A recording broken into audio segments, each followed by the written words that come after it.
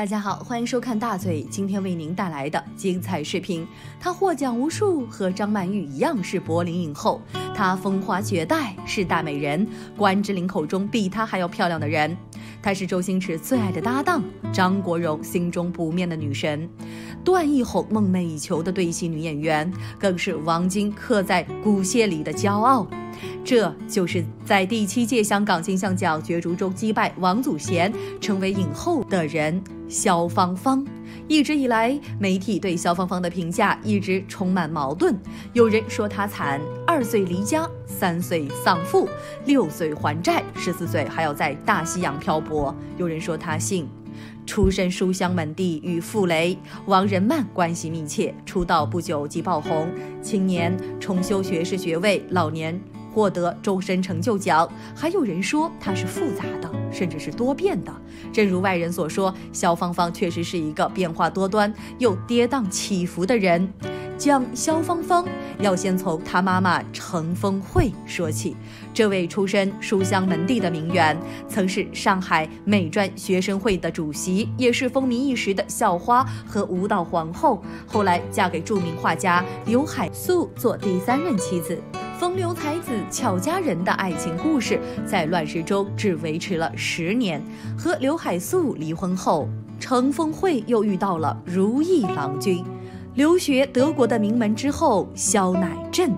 2个人成婚后的第3年，也就是1947年，女儿萧芳芳诞生于上海。后来全家移居香港，原本是幸福的小康之家，怎奈命运多舛。萧芳芳3岁时，父亲便因病去世了，失去了经济支柱，家道中落。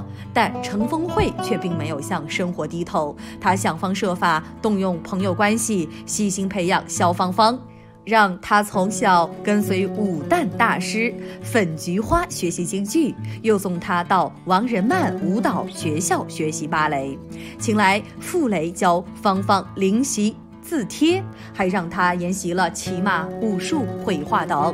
22位老师练就了萧芳芳的18般武艺。萧芳芳6岁登台，7岁就出道，进入了娱乐圈。程丰慧便做起了女儿的经纪人，为她保驾护航。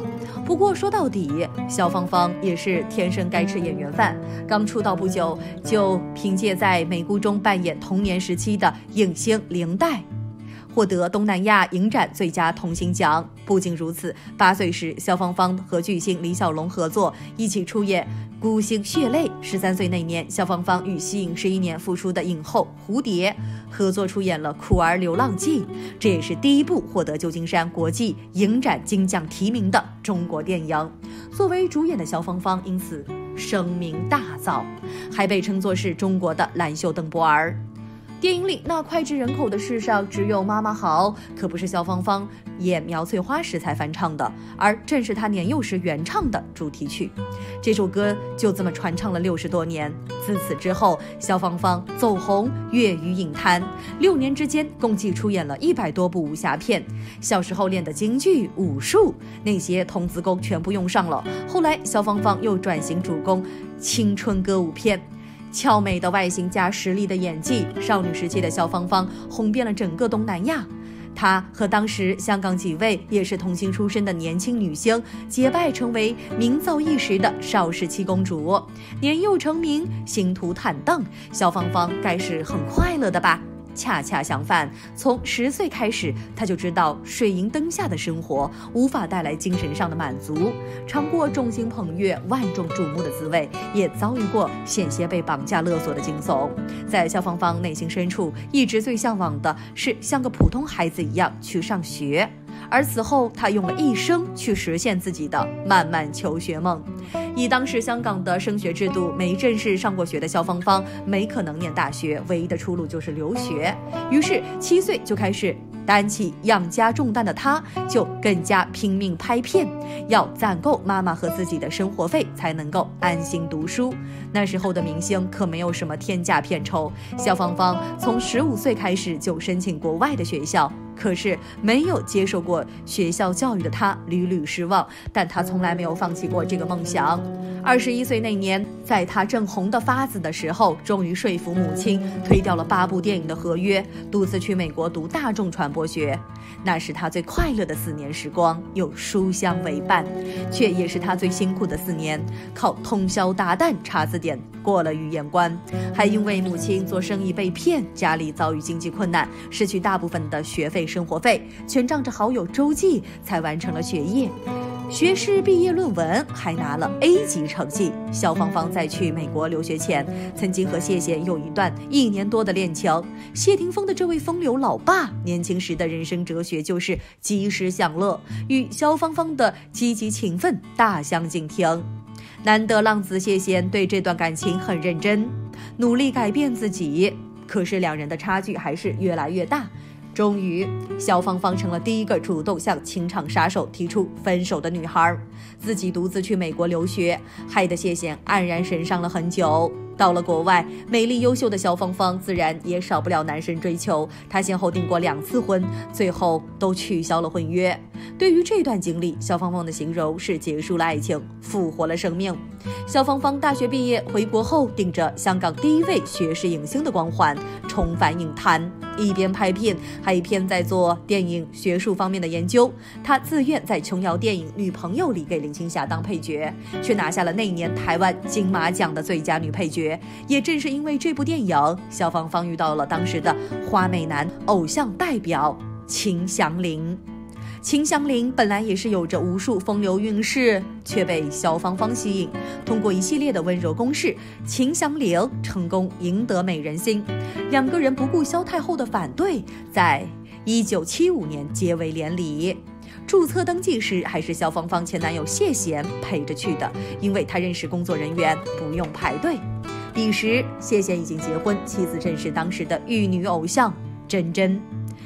秦祥林早年还曾追求过她，4人的前缘已是过往，2对璧人当时的结合可着实都让人艳羡不已。可是好景不长，秦祥林不学无术，还常流连在外，赌博至深夜，与萧芳芳的生活差异越来越明显。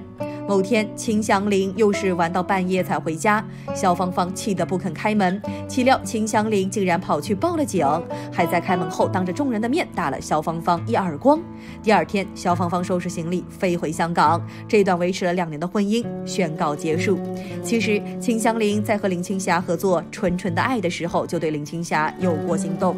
结婚之后的他并没有收敛这一份爱意，甚至更是很明目张胆地开始追求林青霞。